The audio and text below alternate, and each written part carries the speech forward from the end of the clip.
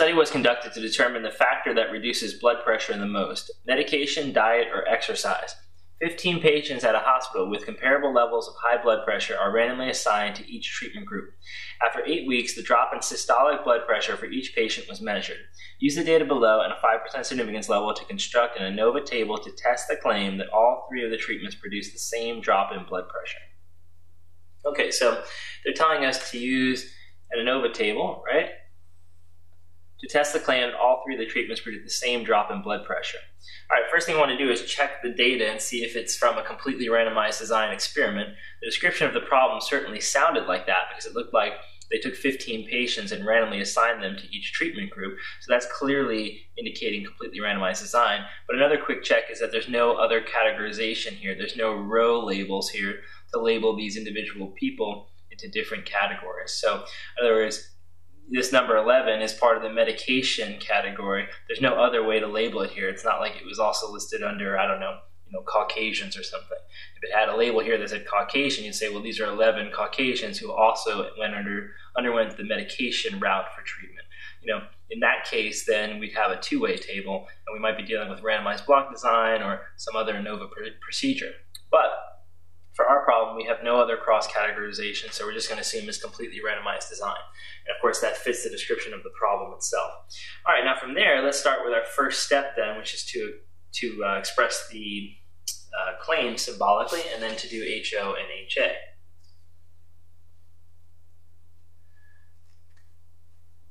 Okay, so our claim in this problem is going to be that we want to test the claim all 3 of the treatments produce the same drop in blood pressure. So the claim is that all 3 procedures are equal. Okay, so what we mean by that is that they all produce the same drop in blood pressure. So from there, we can express HO and HA accordingly. HO is going to be that the 3 methods all have the same mean drop in blood pressure, right? So the methods that we had in this problem were basically listed here. It says medication, diet, or exercise. So medication, diet, or exercise. So MDE, medication, diet, exercise. HA is that, of course, at least one differs from the others significantly. At least one differs significantly. So in other words, at least one of these treatments stands out from the rest. Okay, now from there, our next step is to fill in the ANOVA table. In order to fill in the ANOVA table, we need to work with the data, so we're going to have our data step at this point. And the table we want to fill in, of course, looks like the following. So I'm going to go ahead and create the table, and then we'll go do the work that's required to fill it in. So for our ANOVA table, we always have a column called source. We have a column called degrees of freedom. Then we have a column called sum square, a column called mean square, and a column for the test statistic at the end, F. The sources are basically going to be the treatments. Then we have error. And finally, the total.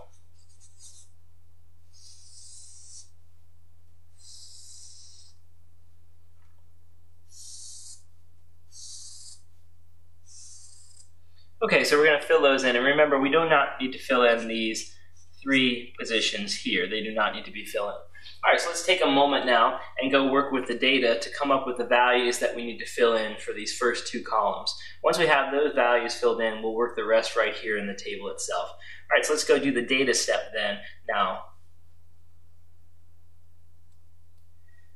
Okay, so now let's work with the data to fill in our ANOVA table. First thing we have to do is come up with the correction factor. If you recall, the correction factor is the summation of all the values you have in your data. So that would be the summation of all the y values. Then you square that number, and then you divide by the number of values you have total. So the way you would get this value is very simple. You could add up these column totals that I've put there for us already. So let's do that quickly. It'll be 56 plus 24 plus 41. If we do that, we get 121.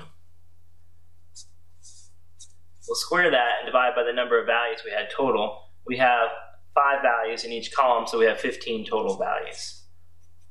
So it'd be 121 squared divided by 15.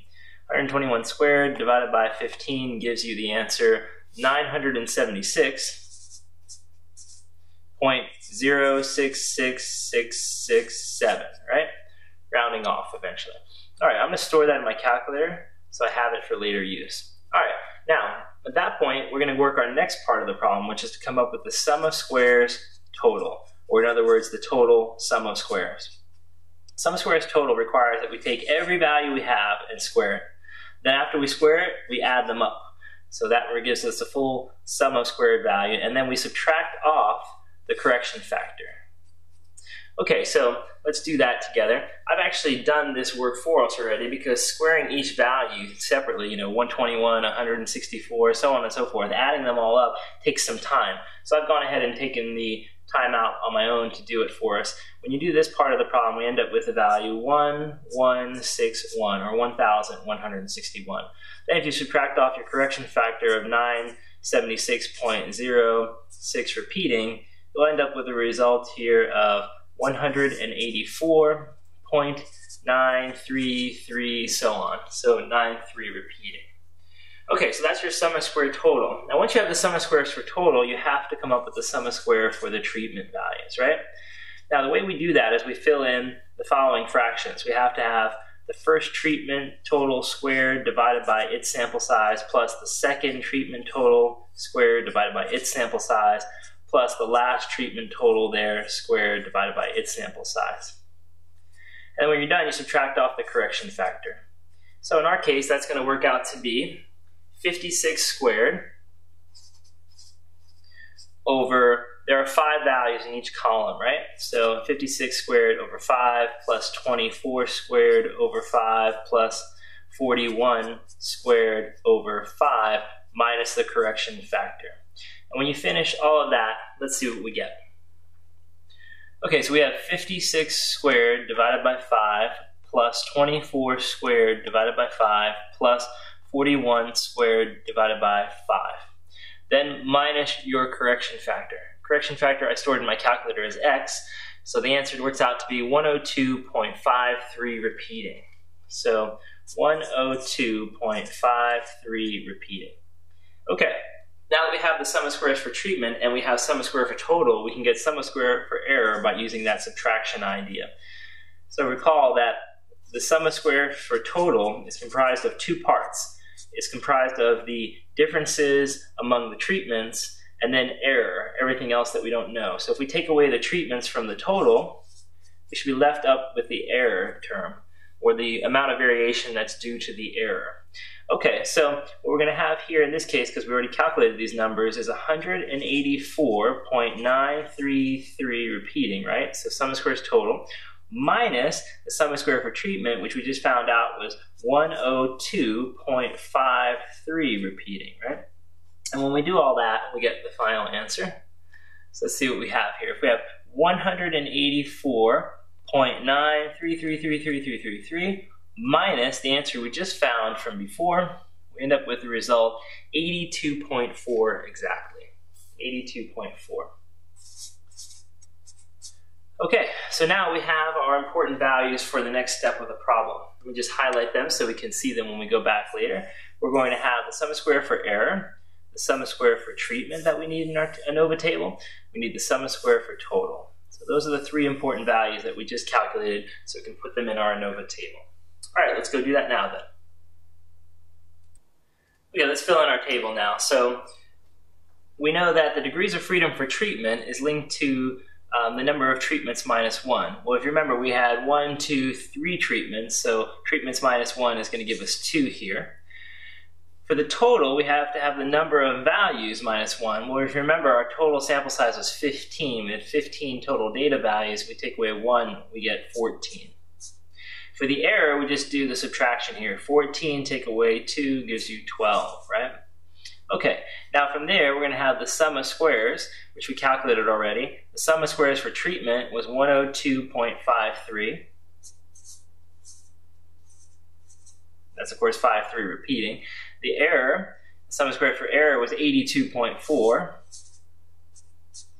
And finally, the sum of squares for total was 184.93 repeating.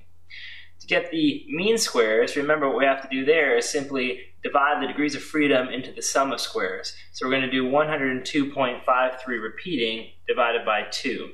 So that's going to be 102.533333 divided by 2. It'll give us the answer of 51.26 repeating. So 51.26 repeating.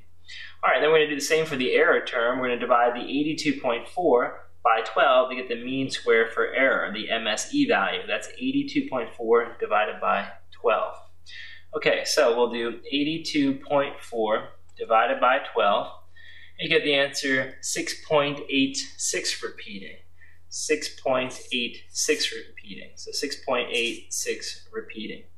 All right, now in order to get our F test statistic, which is our next step, our step 4, remember it's going to be MST divided by MSE.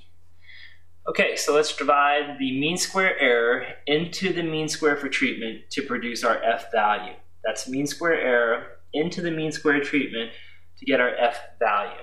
Okay, so we're going to have 51.26 repeating divided by 6.86 repeating.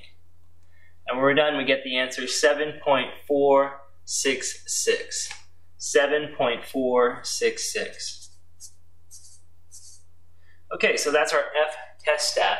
Our next step is to compare that F test stat to our critical value. Okay, so let's look at our critical value. We'll draw the curve. Remember, the F curve kind of looks like a right-tailed skewed distribution, right?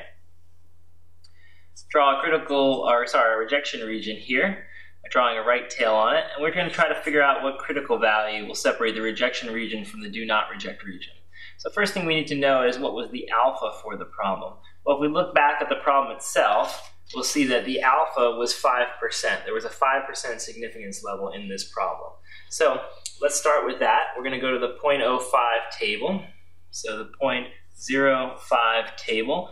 Then we're going to look up the numerator degrees of freedom and the denominator degrees of freedom. Now our test statistic, the numerator was the MST, and it used degrees of freedom 2.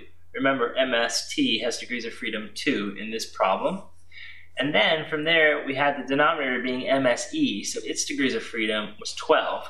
So we're going to look up 2 and 12 for our degrees of freedom on the F.05 table to find our critical value. Let's go do that now. Okay, so we're looking at the 0.05 F table. Area in the tail is 0.05. And then we need to find the numerator degrees of freedom 2, denominator degrees of freedom 12. When we do that, we get the answer 3.89. Okay, so our critical value turned out to be 3.8853. 3.8853. Let's compare that against our F test statistic. Our F test stat was 7.466. This F test stat lands clearly in the rejection region. So we're going to reject HO and support HA. And of course, basically our claim was HO, which is the idea that all of them are equal, all the treatment means are equal. So in this case, we're going to say the sample data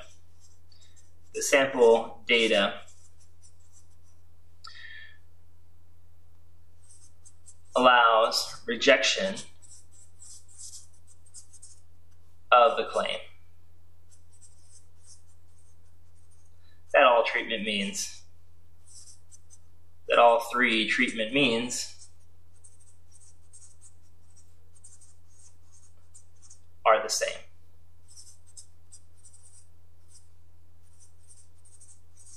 Okay, so that's basically the end of the problem.